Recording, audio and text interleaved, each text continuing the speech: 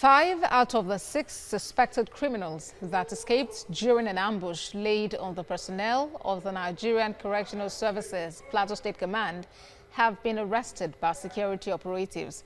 The Commissioner of Police in Plateau State, Edward Egbuka, confirmed the arrest to TVC News in Jos, the state capital. Funam Joshua reports.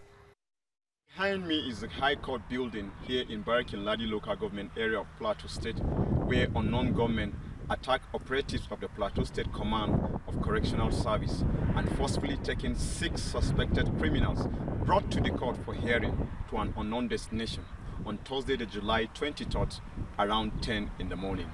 The 5 attackers with the 6 suspects escaped through a nearby bush behind the court building, as narrated to us by this eyewitness. We are inside doing our duty.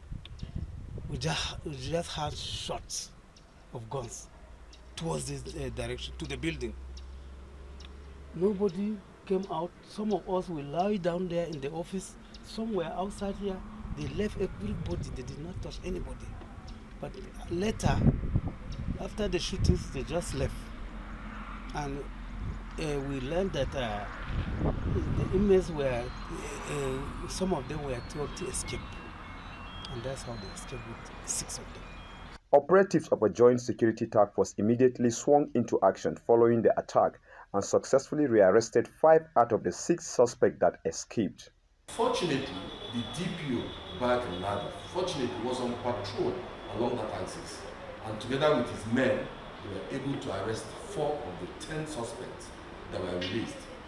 And then just before this briefing came on, I've got an information that 1 other suspect had been picked up by a sector of the Operation Safe Haven. So I believe that all of them will be rounded up. They have records, we know them, we have everything about them. I believe they will be rounded up. It's an unfortunate incident, but we're on top of the situation. The police authority is calling on residents to assist the security operatives in the state with useful information that will lead to the arrest of the suspects still at large. Funam Joshua, TVC News, Jos.